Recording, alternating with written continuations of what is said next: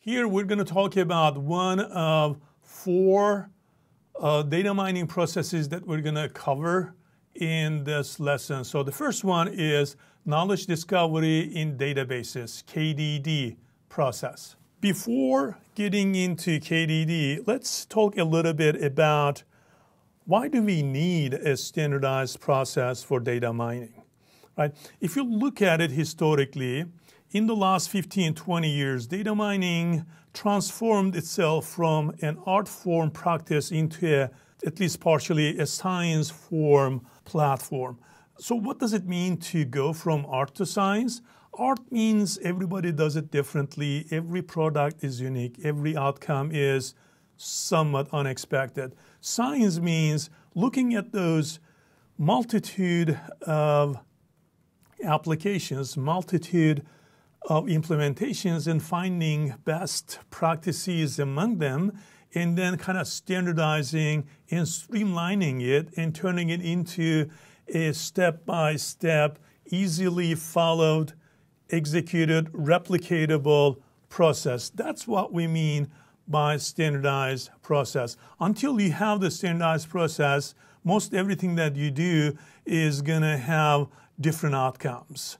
Some good, some bad. In order to save time and ensure that the outcome is usable, we need to force this art form practices into some kind of scientific platform that we call standardized process. It's also called a methodology or a workflow. Whatever terminology that you use, at the end of the day, what you mean is that it's a step-by-step, logical, orderly sequence of tasks that you carry out to convert the inputs, in this case data, into the outputs, actionable insight for better, faster decision-making.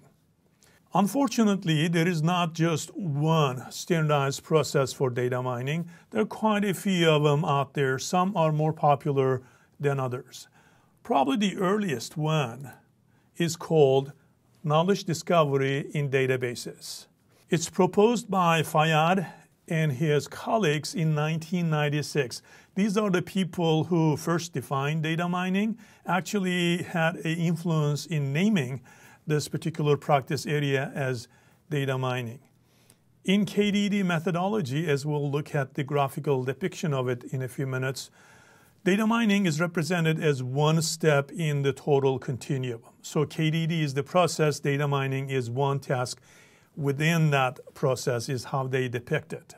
KDD is an end-to-end process with many steps and many feedbacks and replications to make sure that the tasks are carried out properly, outcomes are fed into the next steps correctly and in a proper fashion.